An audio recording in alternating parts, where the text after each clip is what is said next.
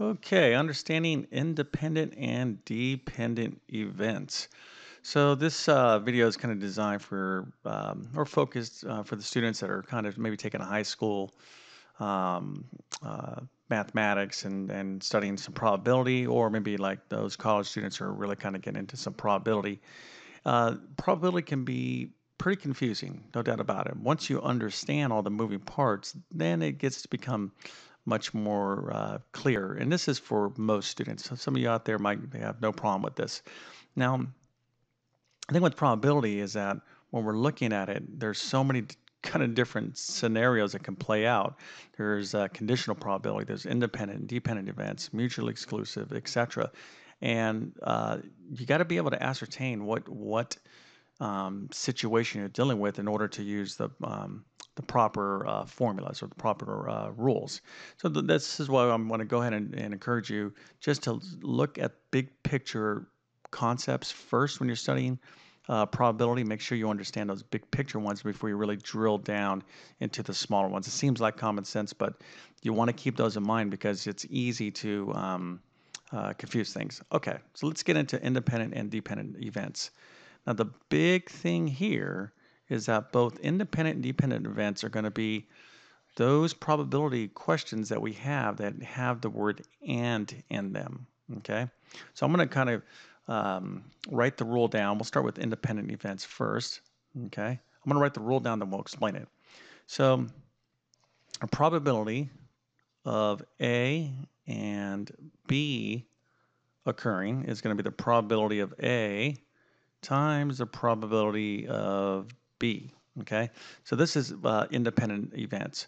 So let's get into this a little bit more in detail. So let's say over here I have my little, this is a coin. That's what this is supposed to be. I'm going to call it a quarter, a dime, whatever. Doesn't make a difference, but this is a coin. Okay, so let's say I want to know the probability of you getting a tail on a flip and then getting a tail again. Okay, so what's the probability of getting a tail and a tail, okay? Or a head and a head. Doesn't make a difference, okay? But this word and is in there. Now this is the real critical thing that I'm going to really stress to you, okay? The difference between independent and dependent events. And it's the following, okay? The probability of A occurring, okay, is not going to have any influence of the probability of B occurring. In other words, these events that we're looking at have no bearing on one another. So let's go back to our coin flip here. Let's say I flip this coin and I get tails. Okay. So what was the probability of me getting tails on this? Well, it's going to be a 1 out of 2 chance, right? Or 50%.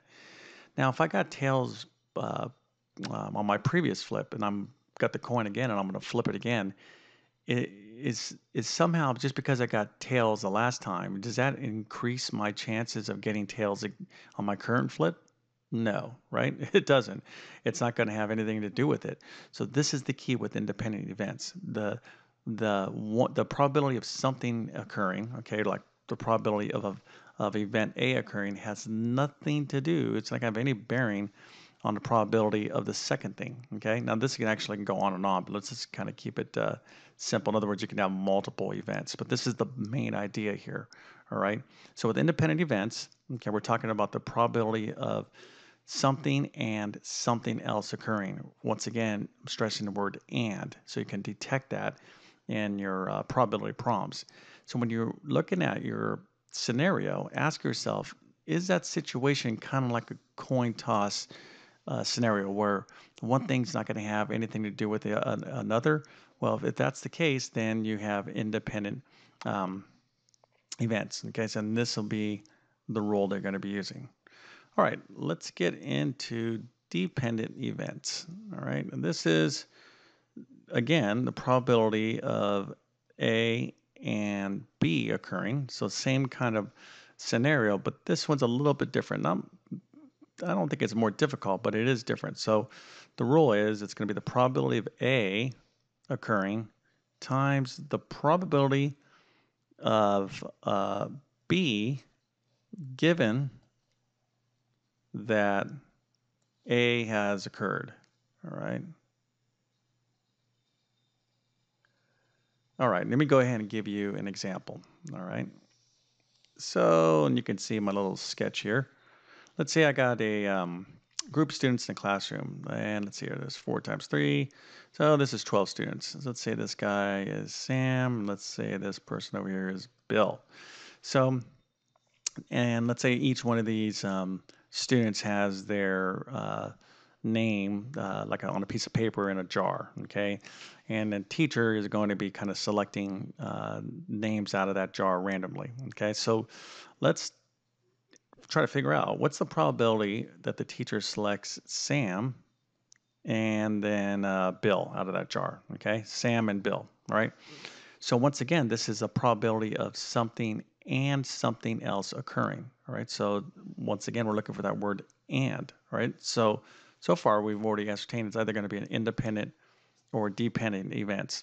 There are exceptions, but let's kind of keep focused here on these two big concepts and probability. All right, so the probability of selecting Sam, okay, if there's 12 students, okay, is going to be what? Well, the probability of Sam being selected is going to be 1 out of 12, right? So let's say the teacher picks Sam, and now she has Sam on, took Sam's name out of the jar, and now she's going to go back in and pick another name, okay? So what's going to be the probability of Bill the second time around she goes to pick? Well, if you think about it, okay, it's going to be different than the probability of Sam. Okay, Sam had a 1 in 12 chance of being selected. Now, the probability of Bill being selected is going to be what? 1 out of 11, all right? Because Sam's name is now already out of the jar, all right? So dependent events, all right, is the kind of the opposite of where you have independent events.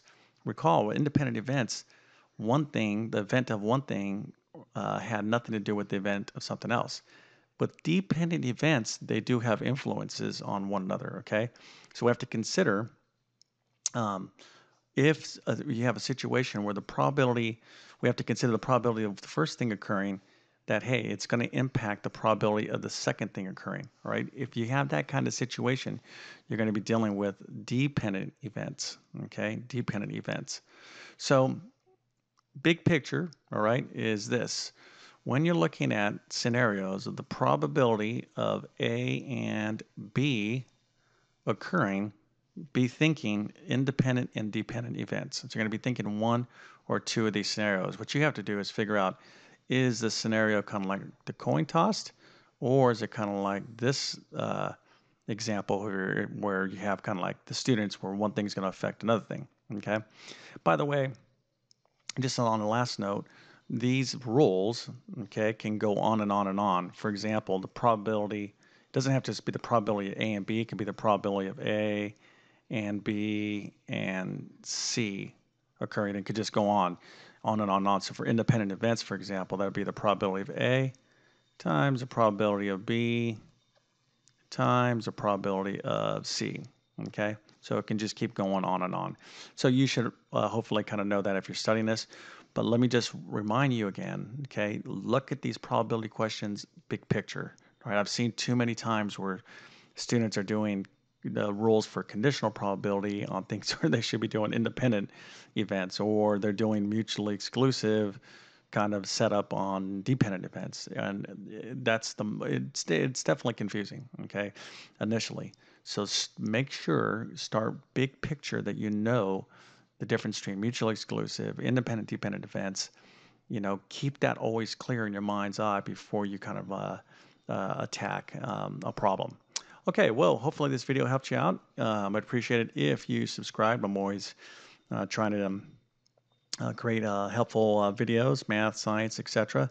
But anyways, good luck to yourself, and hope to see you soon.